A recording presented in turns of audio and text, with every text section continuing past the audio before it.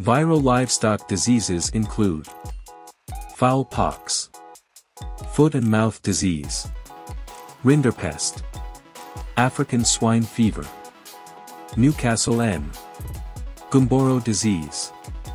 Newcastle disease. It affects poultry between 3 months to 1 year.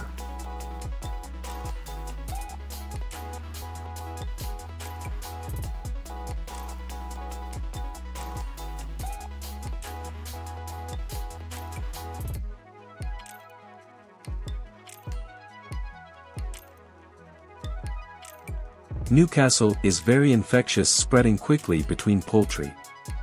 It is contagious because it is transmitted from one animal to the other through direct contact. Almost all birds that get infected die. It has a high mortality rate. Newcastle is a notifiable disease, meaning an outbreak in the farm must be reported to the livestock health authorities. Symptoms of Newcastle. Birds produce watery greenish diarrhea.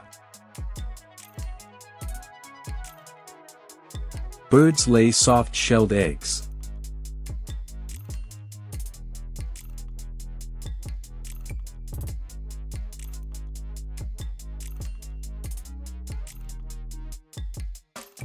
Nasal discharges which force the birds to shake their heads to clear it. Difficulties in breathing. Beaks remain wide open and necks are strained.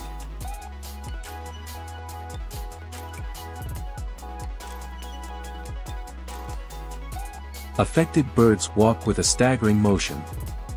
Birds have their beaks and wings down.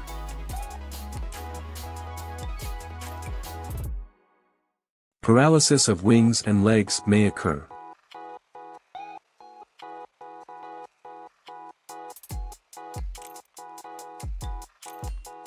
The birds stand with eyes closed all the time. Loss of appetite. The birds become dull.